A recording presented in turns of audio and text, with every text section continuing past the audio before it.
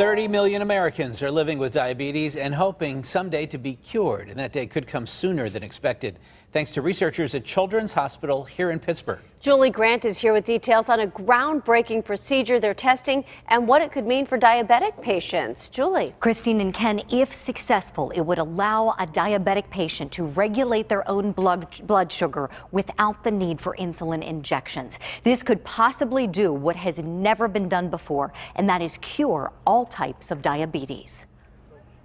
We're headed now into the special cell culture area. It's history in the making. She's working with some cells. At the Rangos Research Center at UPMC Children's Hospital of Pittsburgh. Oh, wow, that's a great colony.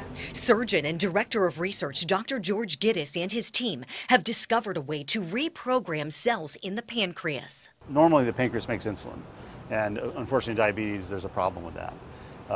So the idea would be, rather than giving someone cells that make insulin, which might be rejected as a foreign thing, we can induce or tweak the existing cells in a diabetic patient in the pancreas, tweak them into turning into insulin cells. They've engineered a safe virus that does gene therapy. And we infuse these viruses into the pancreatic tissue, and it permeates through the pancreas, but then it finds the cells that are the ones that have the capability to turn into insulin cells, and then it makes that happen. They've pioneered a novel procedure, an infusion process using an endoscope that delivers the virus directly to the pancreas, so other cells in the body are not affected. In a human, we could go through the mouth down into the stomach to where the pancreas opening is and infuse the virus back up into the pancreas. One infusion could mean long-term results that would allow a diabetic patient to regulate their own blood sugar, replacing the need for insulin injections.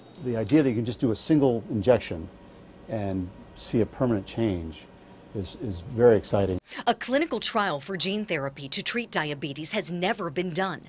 Dr. Giddis' team appears to be closer than ever, already having success with both mice and monkeys. Once we get a consistent result with the monkeys, we will then go to the FDA and present them with the trial we want to do in diabetic patients and move on from there. So you're pretty close. I would say we're pretty close, yeah. This means closer than perhaps ever before to a cure, something that gives real hope to diabetic patients like Krista Hobel. To be reprieved of that through a cure, it blows my mind. It would be amazing. Krista is a lifelong athlete. She's constantly training for obstacle course races in her spare time.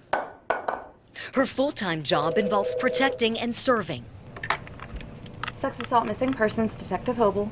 Krista is a Pittsburgh police detective who investigates child abuse and sex assault cases. Bring him in. At work, the gym, This is my Dexcom. or anywhere. I usually just take a little bit of Gatorade, fast-acting carbs when I'm working out. Managing her type 1 diabetes is her other full-time job. Once my body started to exercise, I feel it dropping. She credits her illness for teaching her discipline and resiliency. I think with all people with diabetes, a certain degree of resiliency through just the management portion of it. And I wonder what kind of athlete I would have been without diabetes. I mean, because I do think it instilled at a young age, I had to grow up quickly. I had a chronic illness at the age of 10. That's a lot for a kid. This is the insulin pump. Okay. And usually when I'm working out, or I'll just stow it in the back pocket. Her positive attitude helps her through the days that are especially exhausting. Sometimes I find myself saying, I can't do this anymore, I need a break. But in reality, there's no break. For now.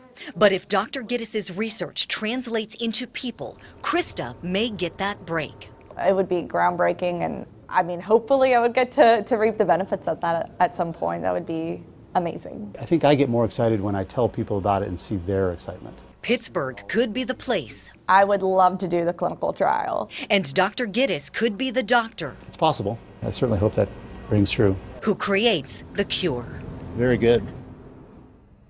This intervention that Dr. Giddis and his team have created is the only thing so far that has shown to cure diabetes without suppressing a patient's immune system. So this is really exciting for a lot of people, giving people real hope. Oh, yeah, we need that for this. Yes. And is there a risk? There must be some sort of risk to this. I asked the doctor about that, and he said other than maybe a little inflammation of the pancreas, the biggest risk is that it wouldn't work or that you would need to repeat the procedure. But think about it. This was a question I asked of Krista. What if you could have that relief for 1 week? Would you do it? Absolutely. So hopefully this will be the cure out of Pittsburgh, and that team will be the one to do it. We'll have to watch what's going on there. All right, Julie, thanks. Thank you.